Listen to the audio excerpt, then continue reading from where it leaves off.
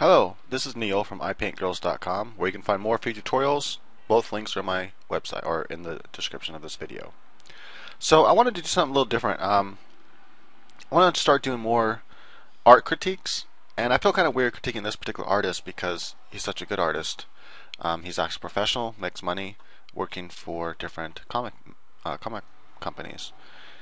On DeviantArt, his name is Artgerm, Artgerm. If you want to check out some of his other work, great artist.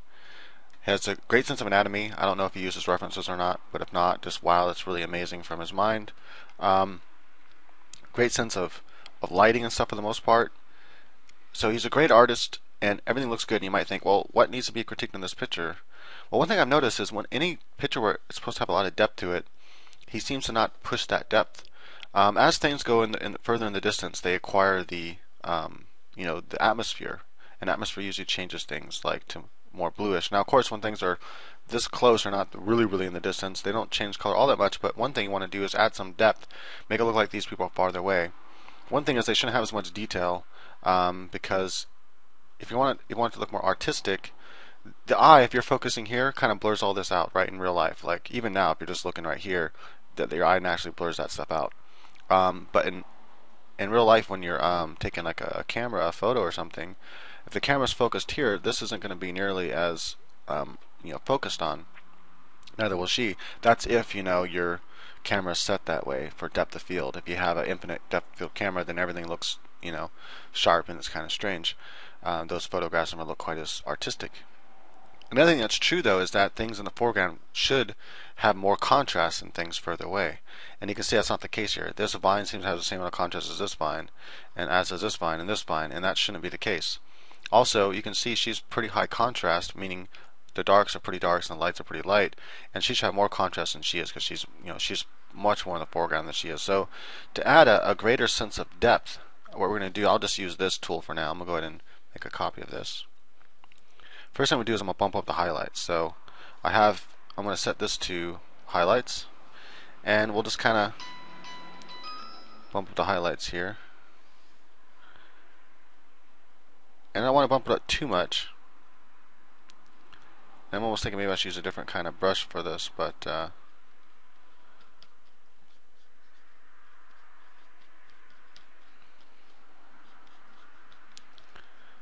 so this won't be a true, representation of how I would paint it, but we'll at least get a general idea.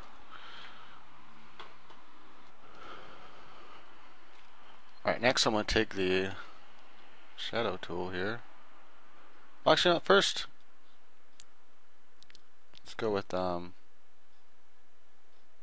to the dodge tool. I want to try something here. Let's go to shadows. I just want to see if I can pump up some of those just a bit, so I think there should be a little more lighting in some of these places. Okay. Then let's go to midtones. And over here. Okay, and then we'll go to the burn tool.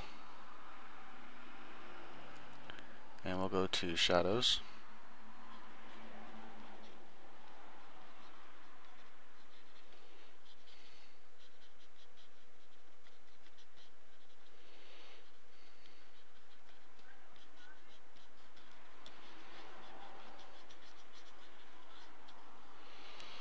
Okay, I just want to add a greater sense of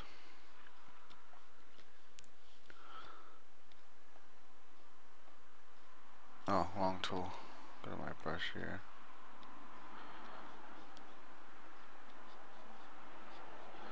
And all this right here, I would color and paint it the color it's supposed to be. So, but I don't have the time to go through and try to paint it all over again, because this brush does kind of blow some things out, but that's okay. We'll get the general idea, I guess. That's what's important.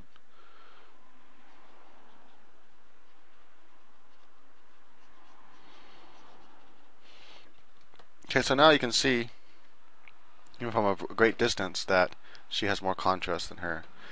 And again, I would alter the colors of things. Like I would have made this highlight actually more of a kind of going towards the yellowish, but I would make it really bright. I would have really pumped up this whole highlight of the hair to really show that difference in contrast. I would have taken her highlight, her face highlights even. Again, I like color variation too. Like, showing the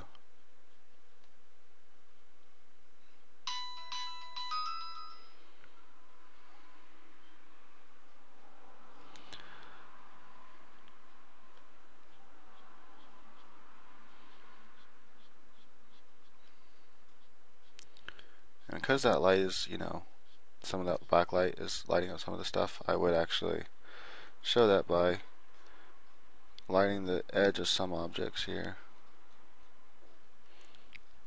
This might not actually receive that strong of a light, but I might. Definitely there though, because that's all right in the front of the object. So, and definitely along the breast here to get rid of the actual line works altogether.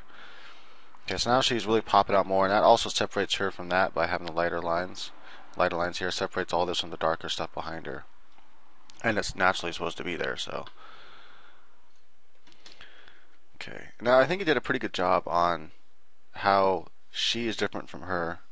That is at least in contrast. So if you look, you can tell that she's supposed to be wearing black, I think, and you can see the contrast here is really dark and really bright, whereas her it's not really dark and really bright. There's not as much contrast with her.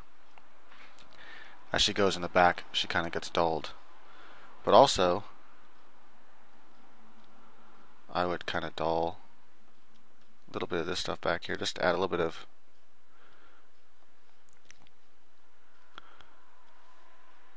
I might even just kind of add a little bit of the like that, just where the sun is more hitting them, a little bit more.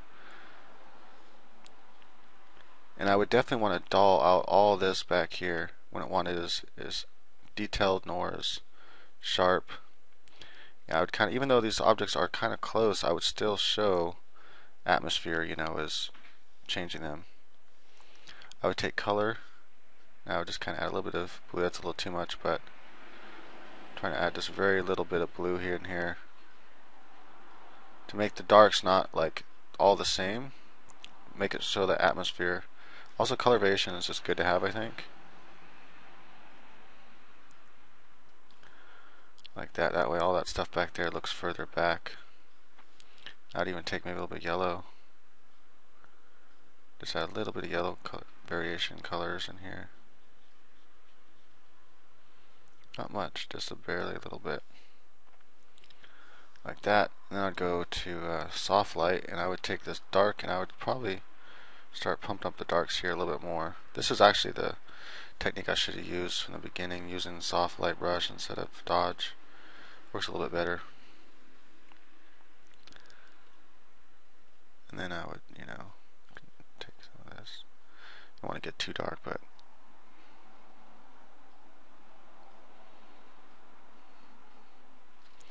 also I noticed like how much detail all these. It almost looks like the person drew them very large and then just shrunk them down, or this picture is so big that they can add that kind of detail to them.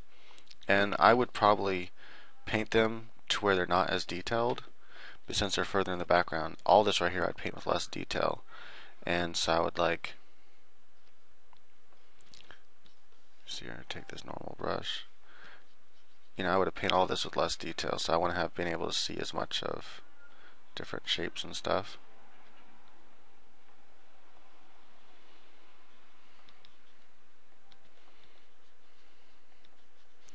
And definitely not as much lines and all that kind of stuff. I would have it to where I don't see nearly as much detail.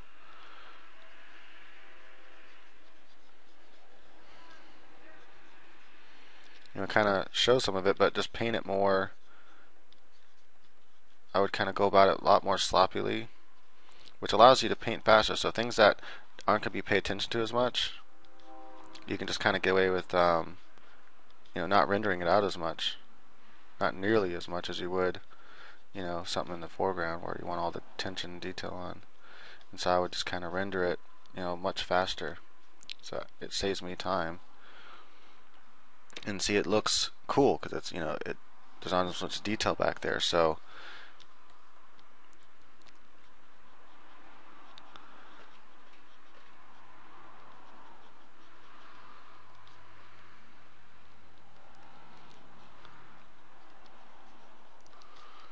just kind of erase a lot of the details. I definitely want it less saturated, more leaning towards grays and purples and stuff. Let the atmosphere kind of take over. So already I think you can see a greater sense of depth now. Things are popping out more. I would give her a greater sense of depth too by really I would pop some of this here. I'd get rid of that outline altogether, that dark outline. Replace it with the light outline. I know like the line work was originally like that because it's comic-y, but you can, the colors can choose to go right over some of the lines. There's no reason why the black lines have to stay there.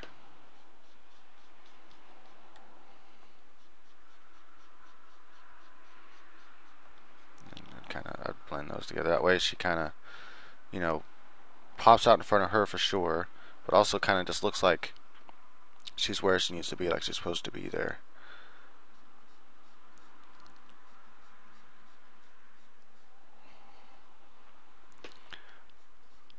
Maybe, not go so bright so there's like a color contrast between that background and her,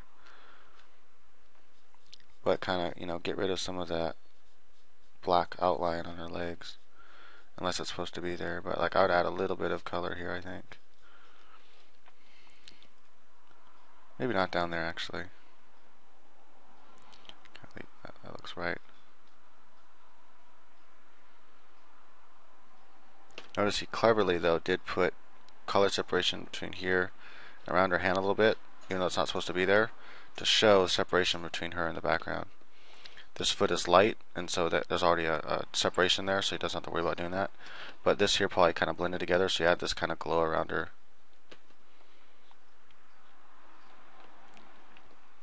Already the background kind of has that muted look to it, and he did add the atmosphere and everything with the blue. But I might even just kind of dull it out even more, the background only.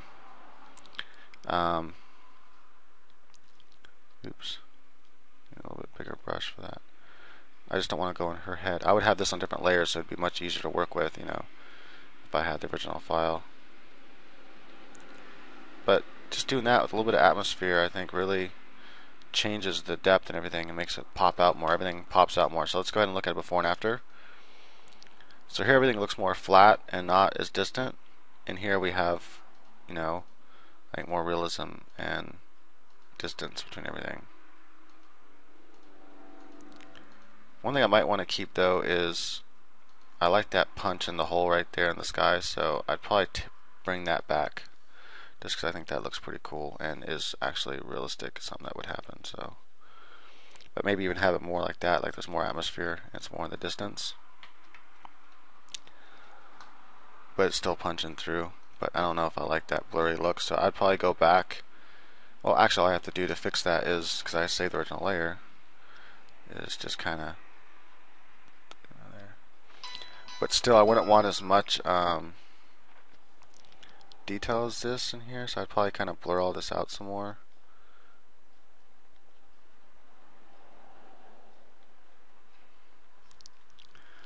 Something like that maybe. There we go. So there we go. Now we have more, there's more of a shift of contrast and everything kind of pulls back more in the atmosphere, less detail in the background stuff. This is all pumped up more in the foreground, so they pop out more. And you can really see a dynamic lighting here. The change in here really changes and really helps, I think, the piece a lot. Helps it pop out more. So not much to critique, but there was some stuff there to critique, and that's what I came up with. Right, so if you want me to critique something of yours, please go ahead and send me a PM, and let me send a link to the image and everything. If you just want me to critique it, or if you want me to do a paint over too, most likely part of the critique will consist of some paint over. So yeah, just go ahead and send me your work. Let me know what you want to critique, and I'll see what I can do. Thank you for watching.